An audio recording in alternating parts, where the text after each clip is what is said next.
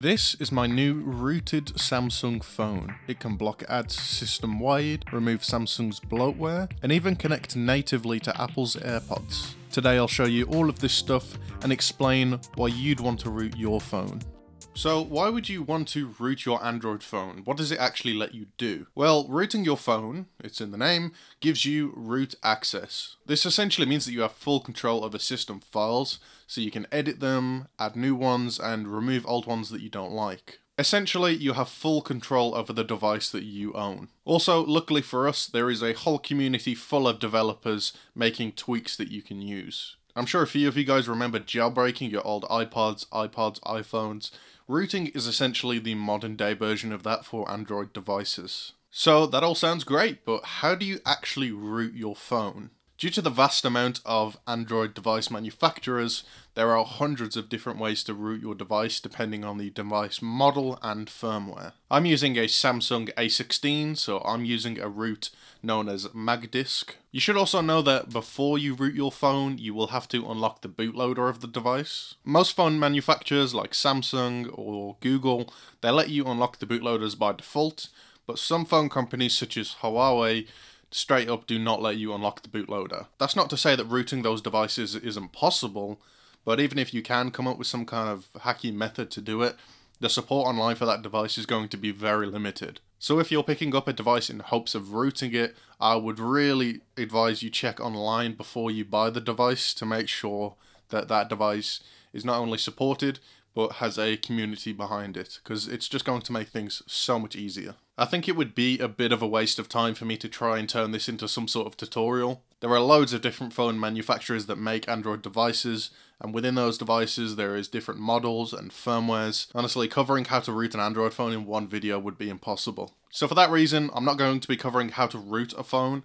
I'm just going to be going over some of the cool apps and tweaks that you can do with a rooted Android phone. If you're not sure where to get started with rooting your device or whether you can do it, I'm going to leave some useful links in the description below. But without further ado, let me show you what you can do with your rooted Android phone. When Android devices are shipped, the manufacturers often add lots of apps to the base Android OS. These can be stores, services, or even sponsored apps that you straight up can't remove. Well, luckily, with an app called Debloater Pro, you can remove all of these apps from your device, which not only saves you some storage, but also keeps your device from loading unnecessary services on boot. I personally removed the Samsung Store, some Google apps, and Meta services. And it lets you safely disable or uninstall the stuff you don't want. By removing unused apps, you're not just freeing up storage, you're also stopping unnecessary services from running in the background of your phone. The best part about this app is that it tells you what is safe to remove.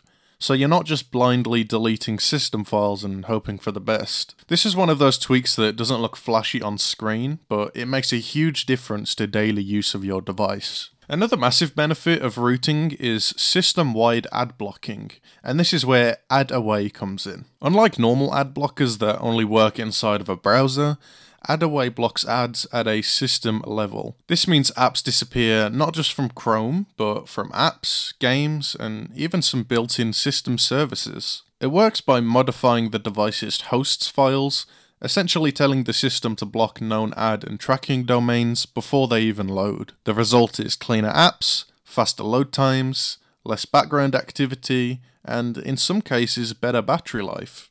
After enabling Ad Away, I instantly noticed that apps that usually bombarded me with banner ads or pop-ups just don't anymore. And it's because it's running at a system level. You don't need to install separate ad blockers for every app. It just works in the background and works for everything. Once you experience a device that is so clean like this, it's honestly really hard to go back. Today's video is sponsored by JLC PCB. JLC PCB is the cheapest and best way to get your PCBs printed professionally. They offer lots of customization on PCBs, including the colour of the silkscreen, thickness of the boards, and lots of other things that you need to make your PCB perfect. They offer a top-notch quality service at low, affordable prices. They also offer 3D printing and CNC machining, making them the perfect solution for all of your project's needs. Go to the link in the description below to get your PCBs professionally printed today. Big thanks to JLC PCB for sponsoring this video. Now let's get back to it. Next up we have Viper for Android, which completely changes how audio is handled on your rooted Android phone. On a stock device, audio processing is heavily limited. You're usually stuck with the basic EQ presets or whatever tuning the manufacturer decided to ship the device with. Viper for Android processes all of your audio in real time, whether it's music, videos, games, or even system sounds. It gives you access to features you never would have had before, such as a parametric equalizer, bass and sub-bass enhancement, clarity and detail controls for vocals and bass, surround and spatial audio effects, and per-device audio profiles for different headphones or speakers. This means that you can tune your sound specifically for your headphones, your car, or a Bluetooth speaker, and have the profile automatically switch when that device connects. What really stands out to me is how clean the audio sounds. Once it's set up properly, music feels wider, vocals are clearer, and bass has a real impact rather than just making extra noise. And it runs system-wide. Every app benefits automatically. Viper for Android really shows how much potential the audio hardware of your device has when you're actually allowed to use it. Next up we have Capture S Posed, which is an LS Posed module that removes screenshot and screen recording restrictions enforced by certain apps. Some apps block screenshots entirely or trigger behaviors when you take one. Snapchat is a good example of this, as taking a screenshot of a chat sends the other person a notification to let them know that you have taken a screenshot. That's where Capture S Posed comes in, as it detects and blocks the screenshots taken, so apps can never know when you've taken a screenshot. This is quite a niche tweak, but I've found it to be really useful. And that's all it does. It removes screenshot limits imposed by apps that choose to enforce them. Next, onto something a little bit more fun. Live Boot replaces the standard Android boot animation with live system logs on the phone's boot. Instead of a static logo, you'll see text flying on the screen showing you exactly what's loading in real time. Everything from system services, drivers, root modules, and background processes, you can see all starting one by one when you turn on your device. Visually, it kind of looks like a Linux terminal or some kind of developer console. Although I'm sure some people use this for debugging, I don't. I just think it looks really cool when I turn my phone on. It doesn't change how the phone runs, it doesn't improve performance, it just replaces the boot animation with something more technical and just something more visually interesting. One of the coolest and honestly most unexpected things you can do with a rooted Android phone is get proper iOS level AirPods support.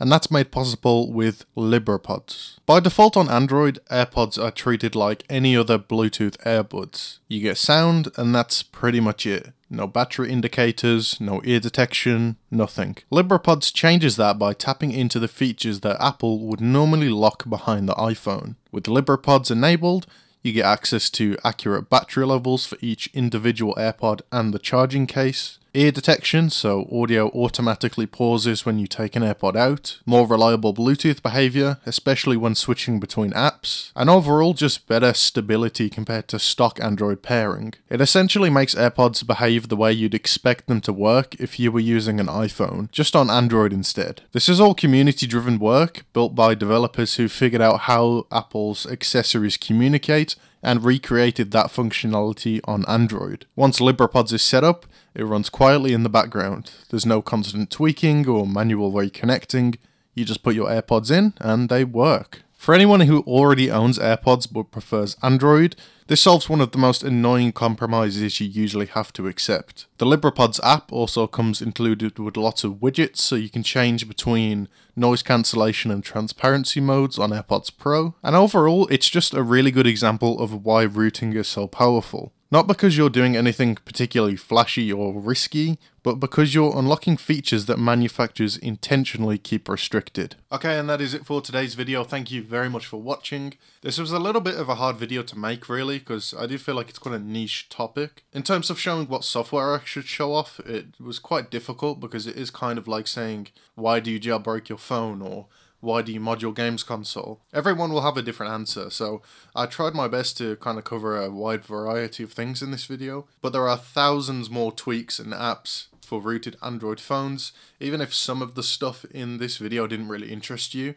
I can assure you there will be something for you. Anyway, this is my last video of the year, heading into 2026. I've got some great things planned for next year, I know this year has been a little bit slow on the channel, but hopefully things are going to pick up soon. And I'm going to work hard to make sure that I get some good videos out for everyone in 2026. If you haven't already, subscribe to the channel. Once again, thanks to JLC PCB for sponsoring this video. Their links will be below as always, and I'll see you in the next one.